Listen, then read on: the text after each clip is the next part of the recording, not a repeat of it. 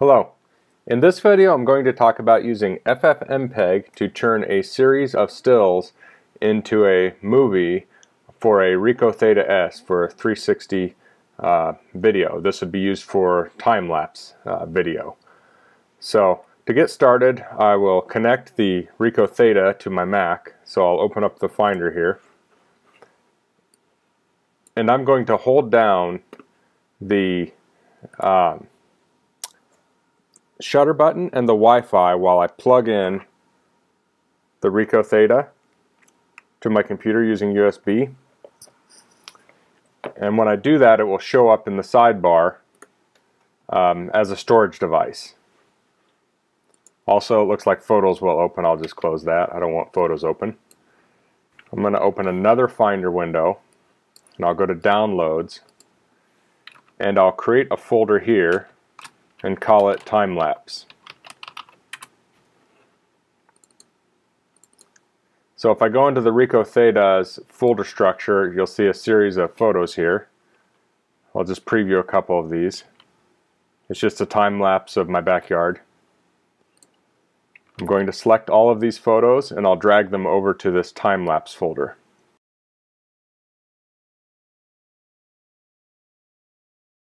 Okay, now that the files are copied over, I'm just going to eject the Ricoh Theta. I don't really need it anymore. Now we need to download FFmpeg, so I'll open up Safari or another browser. I'll type in ffmpeg.org, and then I'll hit download.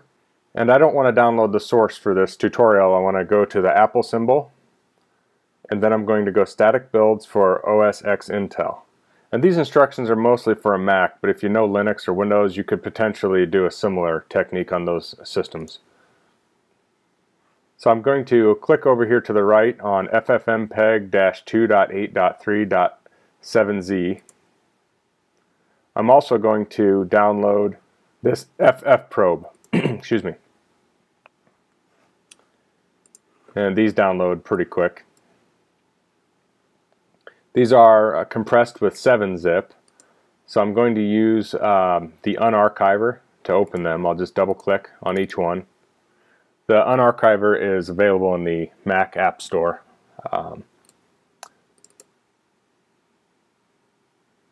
now we have both of these decompressed and ready to run, and we have a folder here with our JPEG images in them. So to use FFmpeg, we're going to open up a terminal here, and then I also have some notes. Pardon me. I will paste this command line into the description of this video, and I'll also put links to FFmpeg and anything else I need to down in the description, so you don't have to copy it directly off my screen. I'll also up the size of this a little bit. So what we're going to do is run the FFmpeg command on this time-lapse directory.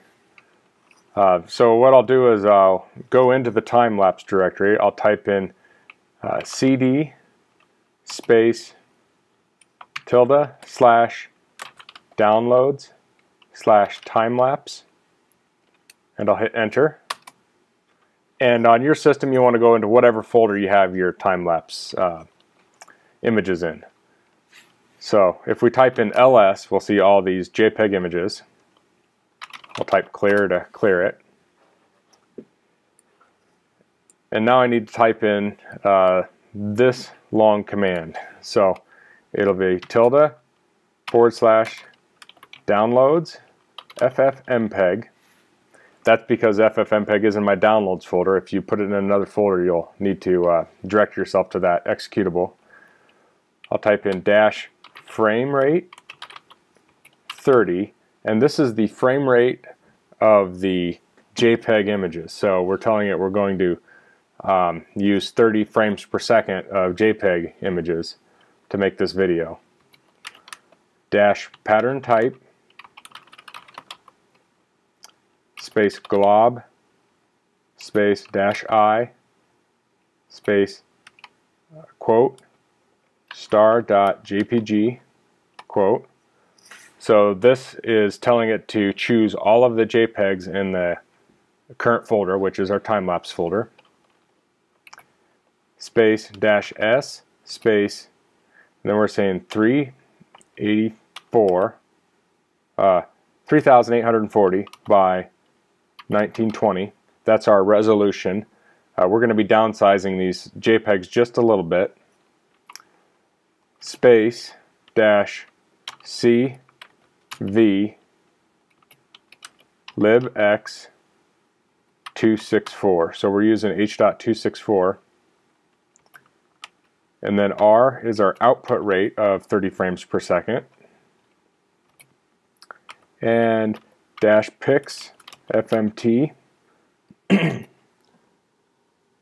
YUV42P, and that's, I think, our color space. And then I'll just type out.mp4 and I'll hit enter.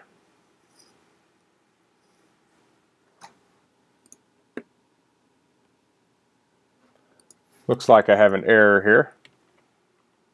Oh, I don't have the P after my 420.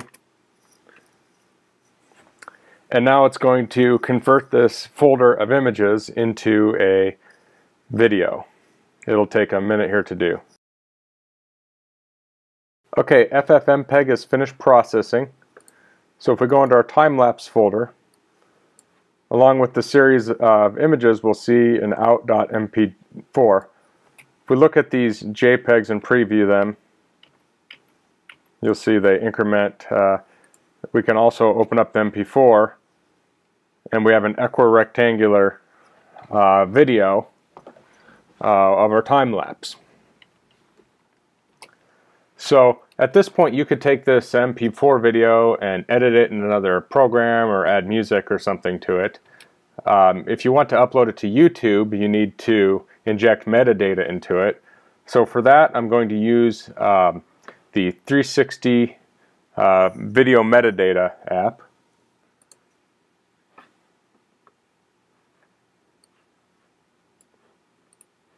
And it will bring up a dialog and ask me to choose my file. I'll drag the out.mp4 in there. I'll hit open and inject. And I'll just name it out_inject.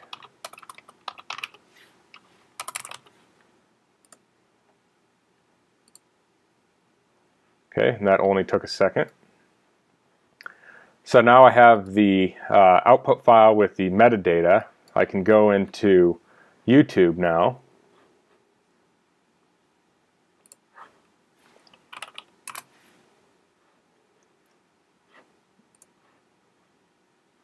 And I'll hit the upload button. And I can just drag this on the page. And it'll take a minute to upload. And after it uploads, it won't work as a 360 video right away. It takes a minute for it to process. So I will link to this 360 file, 360 URL in the description if you want to see the output of the FFmpeg. You can't view these using the Ricoh Theta software on the Mac. It doesn't work. There may be some other viewers that work on the Mac, but Ricoh Theta software doesn't work with this file. But I do have other examples that I've done. I will pull up here. So when you view these, you'll want to change your quality setting to 2160S. And then ultimately you will want to make it full screen, and that will give you the best quality. This is actually not a time lapse, this is just a slideshow, but it's a similar technique to make a slideshow. And it's going to go really slow, but you get the idea. If you do want to do a slideshow, you can go in here to frame rate and say 1/ and how many seconds you want each frame. So if you want 10 seconds per frame, do 1/10. If you want 5 seconds per frame, do 1/5. And that allows you, instead of do a time lapse, you could do a slideshow. And typically with a slideshow you might have a dozen images that you want to show for 10 seconds each. And this will create the slideshow. If you want to do time lapse, you could do 30 or other numbers here. So, well, that's the conclusion of this video. If you have any questions, please leave them in the comments. If you know more about FFmpeg than me, which wouldn't be a surprise, go ahead and leave any tips or tricks in the comments too. Also, if you haven't already, please subscribe to my channel and like this video. Thanks for watching.